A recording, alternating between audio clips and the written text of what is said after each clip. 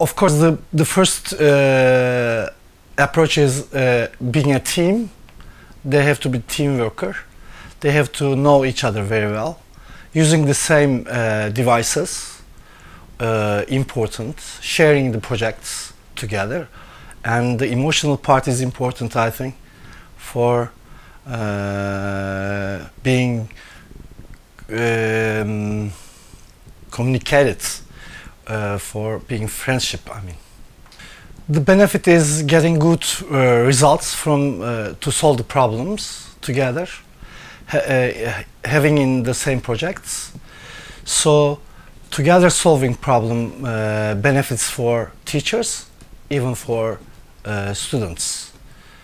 Understanding science and STEM education together, and being the part of same projects is important for all of the team and students and all of the schools.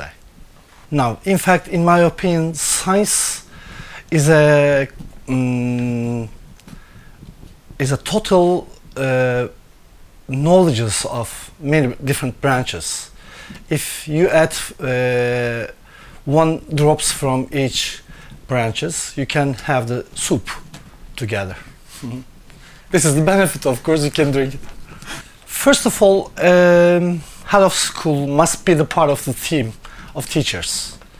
He has to be always in among the teachers.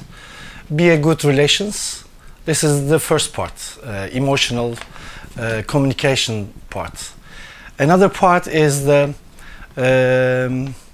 he has to provide the good and enough time for teachers being together in the same projects and to produce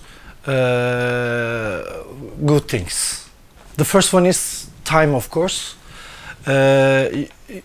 All teachers need time to have a part of projects. Other one is money somehow, and feeling good in this working area.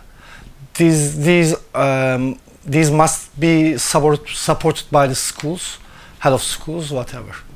I mean, then if the teachers feel better, comfort, then they produce beneficial things.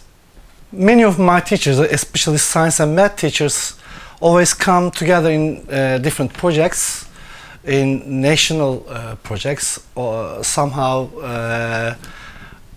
international projects. They come together and they work together, so they feel friends in their jobs. And also out of jobs, they are friends. I mean, as a football team, they have to be together always and feel their emotions very well. So this is important in my school. I think the emotions are high in level in my school. And they feel happy and they are laughing together with students. This is the important part.